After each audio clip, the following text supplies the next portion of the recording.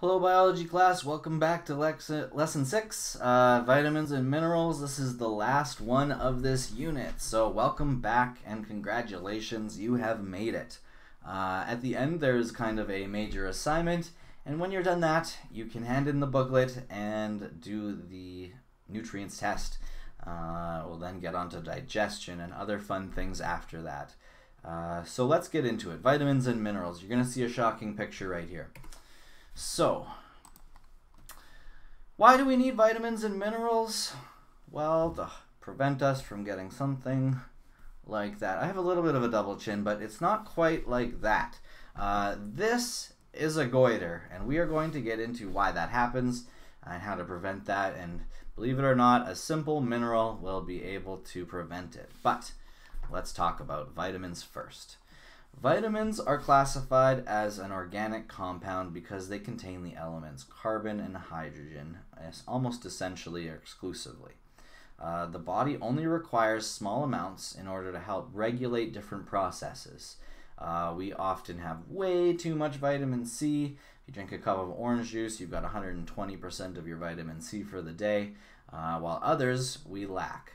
Vitamin D helps to regulate calcium deposits in bones. Without it, a condition known as rickets develops. So rickets is a condition that is because of a lack of vitamin D. It does not allow calcium to get into the bones. Therefore, it results in weak and deformed bones. It's not that you don't have enough calcium, it's that you don't have enough vitamin D, which unlocks the door to the calcium getting into your bones.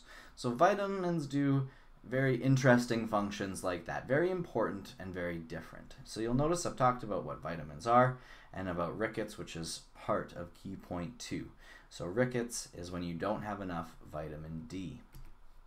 It results in bones that are bent and is very uncomfortable. And this is because the bones are essentially soft and can't handle the weight of a body very well. Scurvy is another disease. It results from a lack of vitamin C. We don't get that really anymore because there's so much vitamin C in all of our diets. Early symptoms of deficiency include weakness, feeling tired, and sore arms and legs. And without treatment, you get decreased red blood cells, you get gum disease, the cuticles in your nails move back, you bleed from your skin, your hair might fall out. It's very, very unpleasant. I'll show you some pictures right here.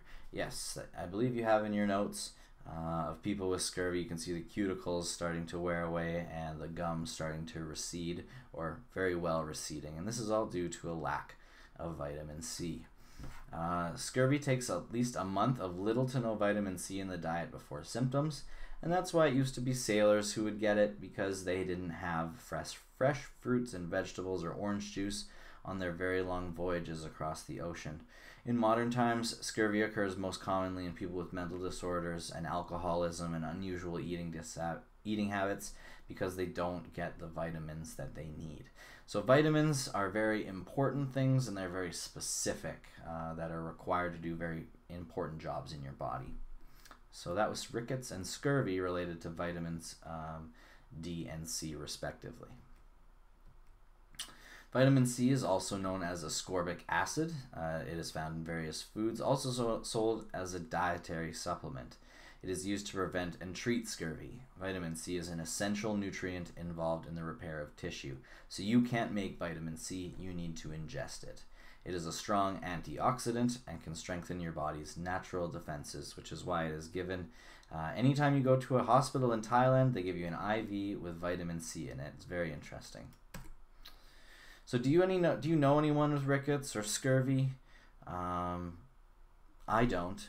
And that's probably because right now we add all of these vitamins into our daily food intake. So in Canada, milk producers are required to add vitamin D into milk to make sure that the calcium can also be absorbed into the bones. It does nothing just to give calcium if you don't also have that essential vitamin D, and you can't make it on your own. So minerals, key point 3. Minerals are classified as inorganic compounds. So vitamins were organic, minerals are inorganic. They're often just elements. They're important for development and for maintenance of the body. So calcium would be a mineral. Vitamins and minerals work together to do their jobs. So vitamins D lets in the calcium into your bones. Another mineral is iodine. It is a mineral that's needed by our thyroid glands, and these glands regulate how slow or fast we burn our energy. Iodine is added to our table salt to prevent this from happening to us. So this is a swollen thyroid gland. It is known as a goiter, and it is often due to a lack of iodine in the diet or a lack of iodine uptake in your body. You might be eating it but unable to uptake it, and therefore you get these goiters or enlarged thyroid glands.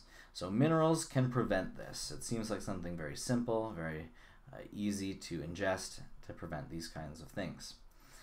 Sodium is another essential electrolyte, essential mineral that helps maintain the balance of water in and around your cells. It is important for proper muscle function and for proper nerve function. So sodium is another mineral that is very, very important.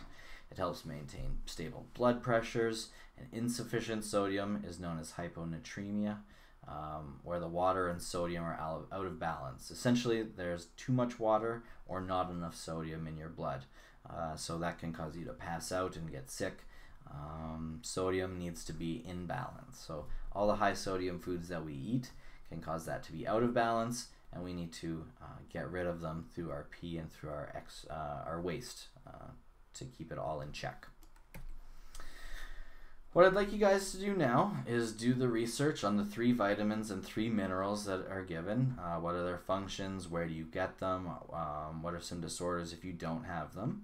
And then the major assignment is to do the diet plan assignment. So to watch your intake of food for 3 days and to calculate all of the different nutrients that you intake. Do you take in 100% of your vitamins every day, or is it more like 50 for this one and 80 for this one and 0 for this one?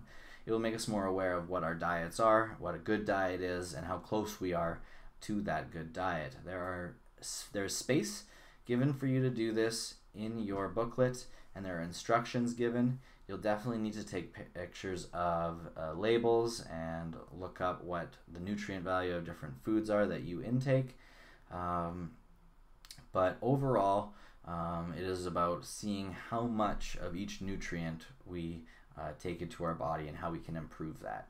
If you guys have any questions about it, please let me know. And then when you're done all of this, hand in this booklet along with all your assignments and complete the test for the nutrient unit. After you completed the test, you can go on to the digestion unit and move forward.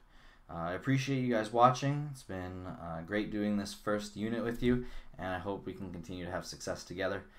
Thanks again. Bye.